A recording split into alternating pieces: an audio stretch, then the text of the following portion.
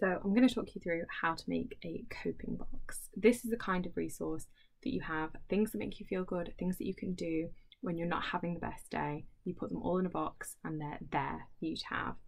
You can do this through worksheets online or even just thinking about it.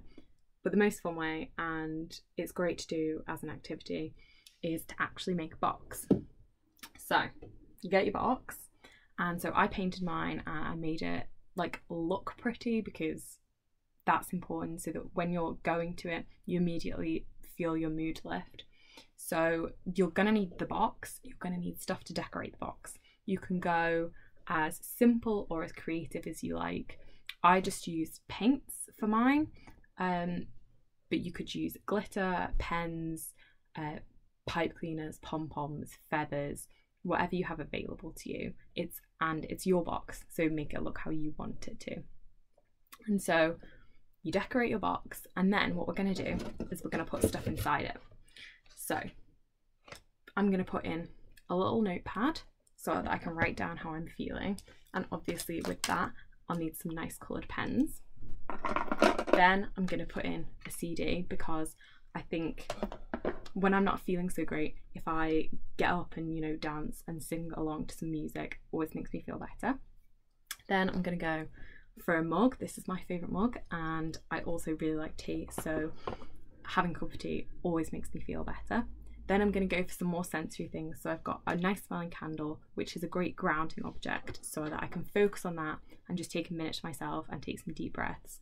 And I've got a nice bottle of perfume there, so when I'm not feeling so great I can, like, you know, put it on, make myself feel better about myself, and then go and do what I need to do. So the idea with this is you then put everything in it and it's there ready for you. So you need to choose somewhere that's easily accessible to keep your box. You can do joint family ones, which you could keep in a like family area like the kitchen or the living room, or you can do personal ones which you can keep in your bedroom. So I would put mine not in the middle of the floor, but just like on a shelf somewhere so that I can reach it whenever I need to. So then once you've got everything ready, if you're not having the best day, all you do is you go into your box and you pull something out. So I'd go and have a cup of tea now to make myself feel better. You can do this as often as you need to. You can keep pulling out things. And what's great about these is you can keep editing them. You can add to them, you can take things out, you can change things around. And something else that you can do is think about things that aren't physical.